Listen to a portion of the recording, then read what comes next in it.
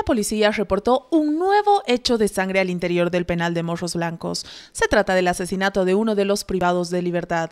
Esto como un resultado de un enfrentamiento con arma blanca el pasado domingo.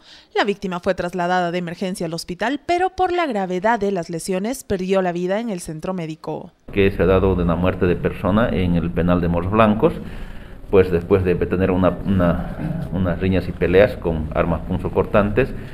Uno de ellos pues le causó varias heridas, ha sido trasladado hasta el Hospital San Juan de Dios, donde lamentablemente ha llegado a perder la vida, ¿no? El que en vida fue, el que murió, estaba procesado por delito de violación y asesinato, y en este caso la víctima, ¿no?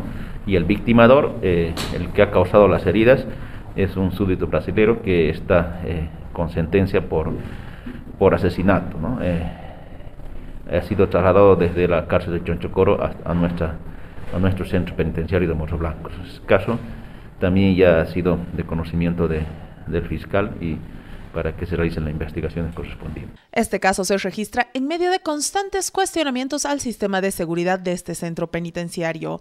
Al momento el caso ya se encuentra en investigación por parte del Ministerio Público.